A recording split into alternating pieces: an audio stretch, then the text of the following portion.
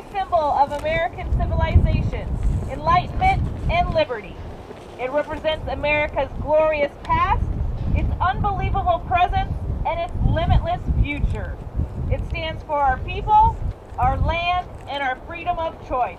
Literally everything that we value, all of the freedoms that we cherish, are protected by veterans. But it's the veteran, not the poet, who guarantees freedom of speech. It's the veteran, not the politician, who protects our right to vote.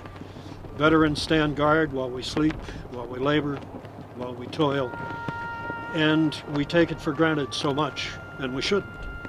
So we just ask people to take special note and remember every day of every year what veterans do.